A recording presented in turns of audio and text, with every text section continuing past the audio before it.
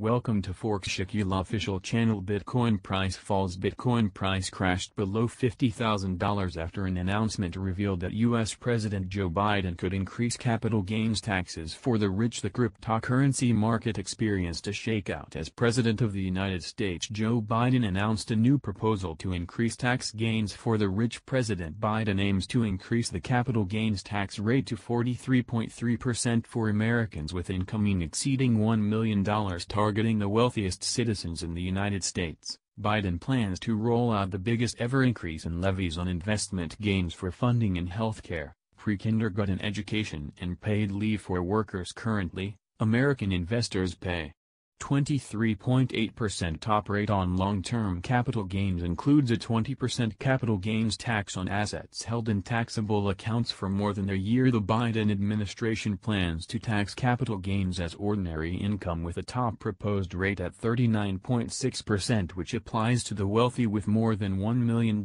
in annual income. Thanks for watching.